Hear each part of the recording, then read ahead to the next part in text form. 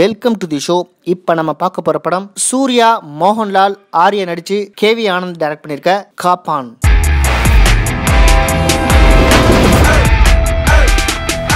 சூர்யா இந்த படத்துல super hit கொடுத்தே ஆகணும்ன்ற கட்டாயத்துக்கு வந்து நிக்கிறாரு.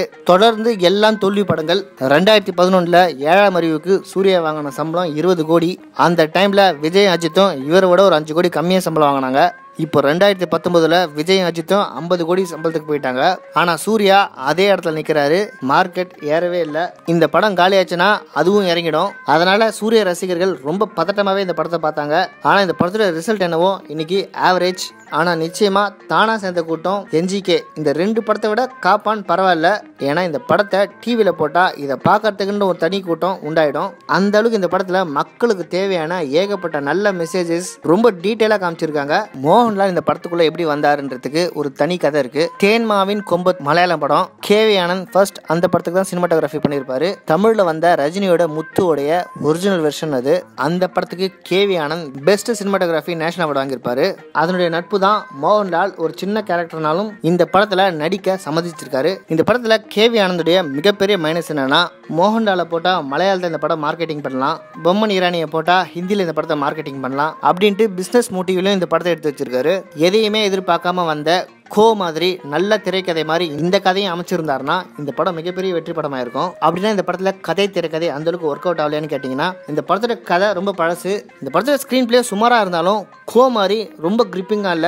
படத்தோட ஸ்டார்டிங்லயே கோ படத்துல ஒரு பெரிய சேசிங் வரும். டைட்டில் போட்ட மொதல் 5 நிமிஷத்துலயே ஆடியன்ஸை சீட்டு எட்ஜுக்கு வர வச்ச படம் அது. அந்த மாதிரியான ஒரு அட்டகாசமான த்ரில்லிங் மூமெண்ட்லாம் இந்த படத்துடைய கிளைமேக்ஸ்ல கூட ஆடியன்ஸுக்கு வரல. அந்த அளவுக்கு வலுவில்லாத திரைக்கதை அமைச்சிருக்காரு கேவி ஆனந்த். வெட்டிக்கிளி மாதிரியான பூச்சிகளை வச்சு ஒரு நாட்டை எப்படி அழிக்கலாம், விவசாயத்தை ஒண்ணு இல்லாமக்கி ஒரு நாட்டை எந்த அளவுக்கு பிச்சை எடுக்க வைக்கலான்ற டீடைல ரொம்ப ஆழமா ரிசர்ச் பண்ணி இந்த படத்துல காமிச்சிருக்காங்க. அந்த மாதிரியான ஒரு சில நல்ல விஷயங்கள்லாம் ஆஸ் யூஷுவல் கேவி ஆனந்த் கிளாஸா காமிச்சிருக்காரு. சூர்யாக்கு இன்னொரு ஷூர் ஹிட் படம் கொடுக்கணும்னு நினைச்சு வந்தவர் இன்னைக்கு ரிவ்யூக்கும் மக்களோட விமர்சனத்தையும் சந்திக்க முடியாம ஓடி பதுங்குறாரு அப்படின்றது தான் உண்மை.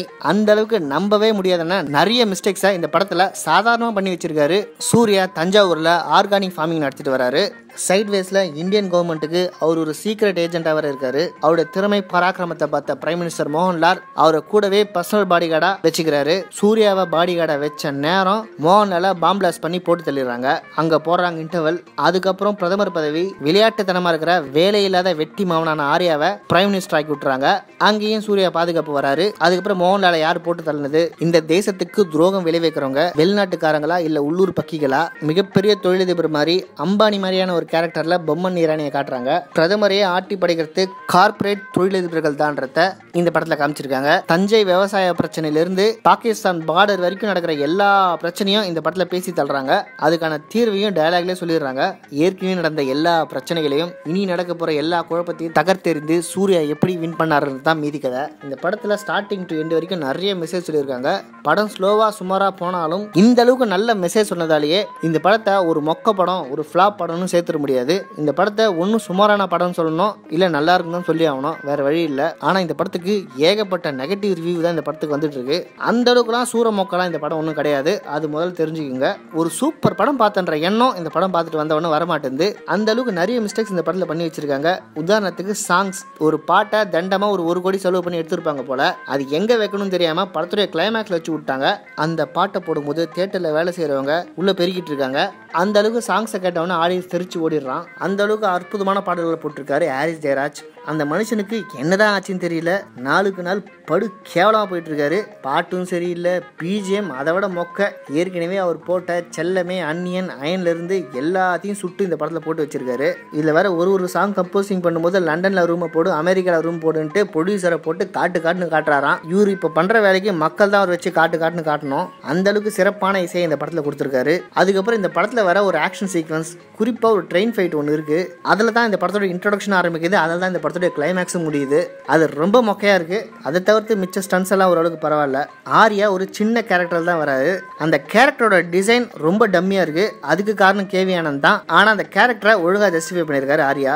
இந்த படத்துலயே இன்னொரு மிகப்பெரிய மைனஸ் என்னன்னா, இந்த படத்துல இவங்க டீல் பண்ணிக்கிறது எல்லாமே national politics, prime minister, defence minister, இந்தியாவோட பொருளாதாரம், இந்தியாவோட வருமானம்ட்டு முழுக்க சென்ட்ரல் லெவல் பார்லிமெண்ட் பாலிடிக்ஸை காமிச்சிருக்காங்க.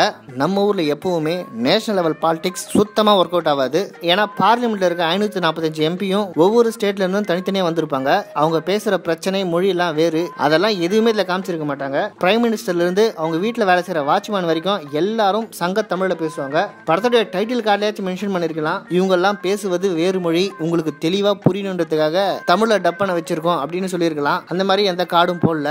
டெல்லியில இருக்கவங்க எப்ப தமிழ்ல பேசினாங்க, அதனாலே இந்த படம் பார்க்கும்போது ராமா மாதிரி ஆயிப்போச்சு. நம்ம ஊர்ல எப்பவுமே ஸ்டேட் பாலிடிக்ஸ் தான் ஒர்க் அவுட் ஆகும்.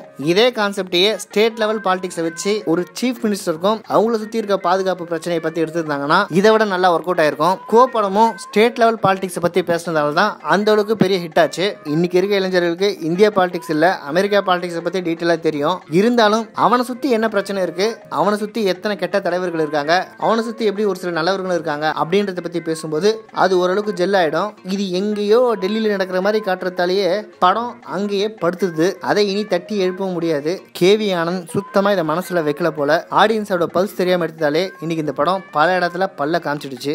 முதல்ல இந்திய மக்களுடைய மனநிலையை புரிஞ்சுக்குங்க.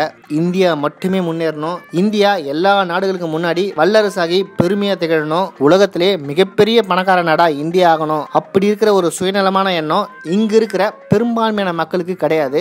நம்ம ஊர் மக்கள் எப்பவுமே பெருந்தன்மையான எண்ணம் கொண்டவர்கள். உலகத்தில் இருக்க எல்லாருமே சம உரிமையோட, ஈக்குவல் ரைட்ஸோட, நல்ல ஒழுக்கத்தோட, நாகரிகத்தோட, எல்லா வளமும் பெற்று இன்புற்று வாழ வேண்டும், எல்லாருமே சந்தோஷமா இருக்கணும் அப்படின்ற எண்ணம் தான் இங்க இருக்கிற பெரும்பான்மையான மக்களுடைய எண்ணம். நார்த் இந்தியால வேணா பேட்ரியாட்டிசம் பேசி தேசிய பாடல் பாடி தப்பிச்சிடலாம். சவுத் இந்தியால அது அந்த அளவுக்கு ஒர்க் அவுட் ஆகாது. நாம மட்டுமே முன்னேறணுன்ற எண்ணம் பெரும்பான்மையான மக்களுக்கு கிடையாது. அது மட்டும் இல்லாம இதுல செக்யூரிட்டி ஃபோர்ஸ்ன்ற பேர்ல தலைவர்களுக்கு பாதுகாப்பு கொடுக்குற பேர்ல ஏகப்பட்ட பந்தா காட்டுவாங்க. ஒரு லீடரை போய் சந்திக்கிறதுனா அவங்கள சுத்தி எத்தனை செக்யூரிட்டி ஃபோர்ஸ் இருக்கு, எத்தனை கேட்வே இருக்கு, ஒன்னுத்தையும் தாண்டி போய் அவங்களை ரீச் ஆகிறதுக்குள்ள அந்த அளவுக்கு ஒரு டஃப்பான புரோட்டோகால்ல நம்ம லீடர்ஸ் எல்லாம் இருக்கிறாங்கன்ற மாதிரி இந்த படத்துல காட்டுறாங்க. காமராஜர் சிஎம் இருந்த காலத்துல அவர் போற காருக்கு முன்னாடியும் பின்னாடியும் சைரன் வச்ச போலீஸ் ஜீப் 2 வந்துட்டு இருந்தது. அவர் எங்க போனாலும் கூட வர அந்த 2 வண்டியை பார்த்து, நான் தமிழ்நாட்டுக்குள்ளதான் சுத்திட்டு வரேன், எனக்கு எதுக்கு இந்த பாதுகாப்பு, எதுக்கு இந்த பெட்ரோல் செலவு, அப்படி இந்த மக்கள் எதிர்க்கிற அளவுக்கு நான் என்ன தப்பு பண்ணிட்டேன், மக்கள் தாக்கிடுவாங்கன்ற பயத்துல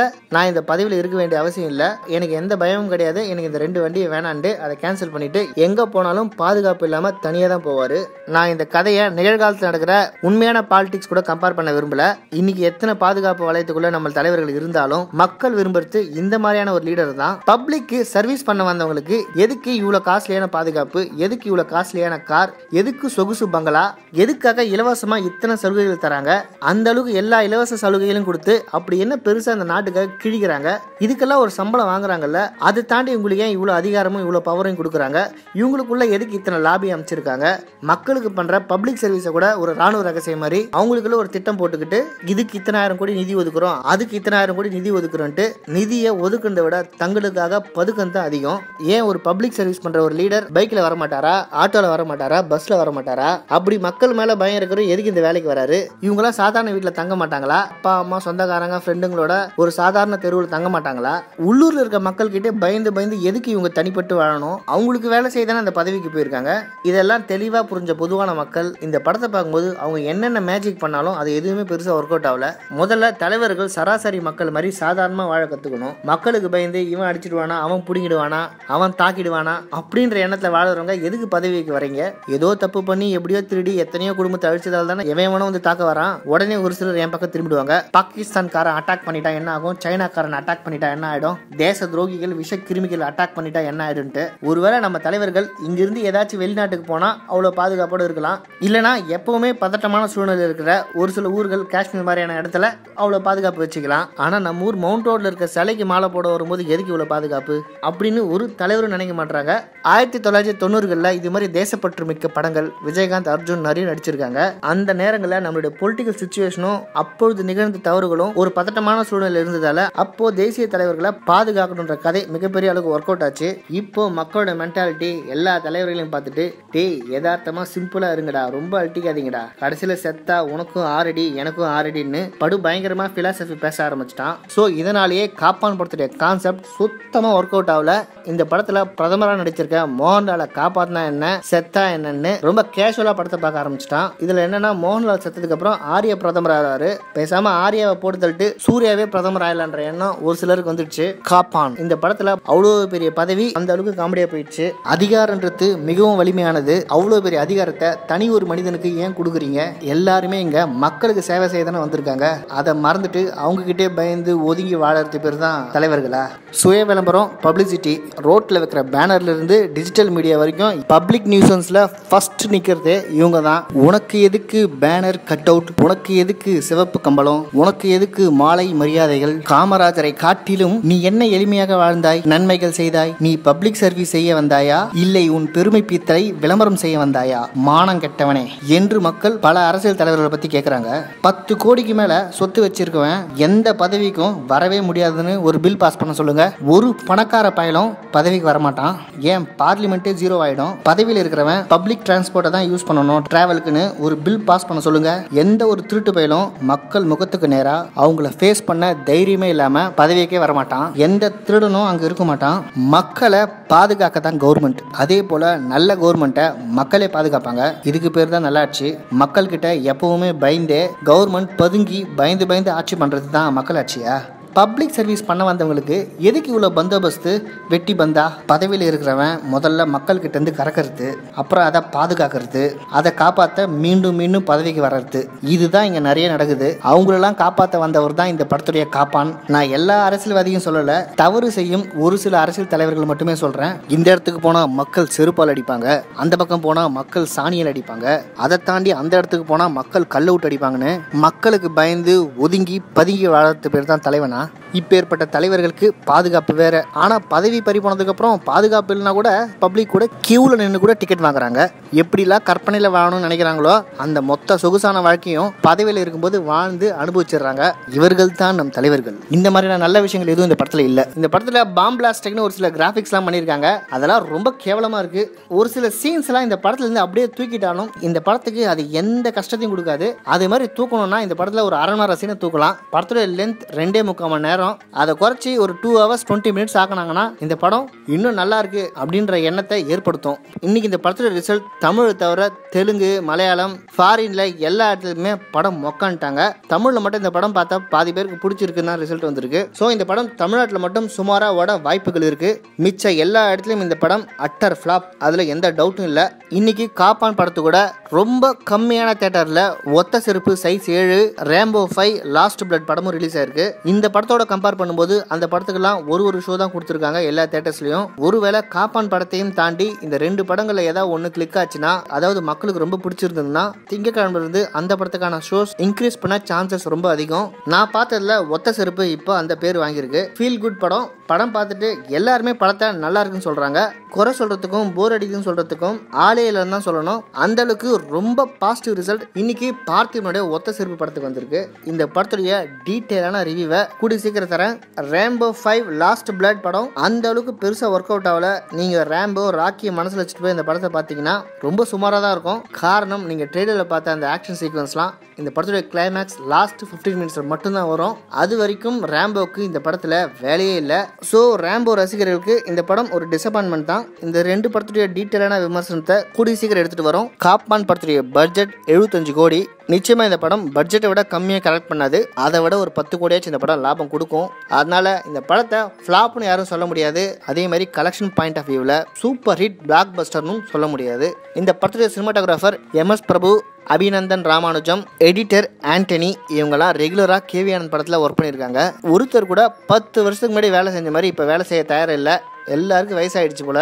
இந்த காம்பினேஷன்லாம் சேர்ந்து மிகப்பெரிய மேஜிக்லாம் ஒரு காலத்தில் பண்ணியிருந்தாங்க.